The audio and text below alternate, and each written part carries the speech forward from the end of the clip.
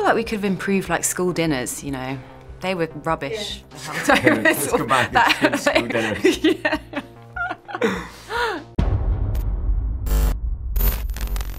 So first of all, Circe is like the wizard and Icarus is the loyal soldier. How would you describe your co-star? Ooh. Do you want to go first? No, yeah, I'll go first. How would I describe you? I don't know. I mean, you share a lot of characteristics that Circe has. You are an empath and you're very compassionate. So you carry a lot of her in you. Yeah, and Richard's very loyal. Strong sense of responsibility. Great sense of humour. A little bit cocky sometimes. Handsome. Oh, just let you take over, shall I? Yeah, I would say there's definitely elements of our characters within us. I feel that's why we were cast. Yeah. Yeah, love that. So the Eternals like really watch over humanity, but they must not interfere at all. So that sort of got me thinking, what events in your own life do you think you might have intervened with? Things that we would have intervened in our own lives, things that we would have changed in our own lives. So I don't know, I try to not have any regrets because I kind of have learned something from everything that happened. So as much as there's things I'd want to change or whatever, I kind of try and embrace them all as like, okay, that took me to being right here, talking to you right now. So that's, it's all worth it. I feel like we could have improved like school dinners, you know. They were rubbish the whole time. Let's go back to school dinners. Yeah. We came here 7,000 years ago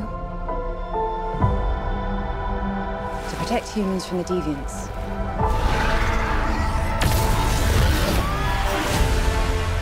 Why didn't you guys help fight Thanos? Or any war, or all the other terrible things throughout history? We were instructed not to interfere in any human conflicts unless Deviants are involved. By who? The film actually deals with some like really quite heavy topics, so like life and morality. Why do you two think that the superhero genre is like a good format to like explore these issues? I think, you know, there's something about the genre that appeals to people, and you know, whether times are good or bad, there's something about these characters that, you know, they may have these superhuman powers, but they also they have human frailties, they have faults, they have weaknesses, they have doubt. Yeah, I think it's something we sort of project, don't we? Yeah, that's what's interesting. But this is taking these 5,000–7,000-year-old beings and putting them into humanity, and they're a really good kind of mirror to humanity because we see these beings learn and become more human as the years go past. So I think that's why the genre in a way is really good for highlighting the best and worst bits of humanity. Yeah. I think the characters in this film as well, they're a bit of a motley crew, an odd bunch. They'd all perhaps be kind of outsiders, you know, if they were in society anyway, but together they're sort of greater. They work. Yeah, they work.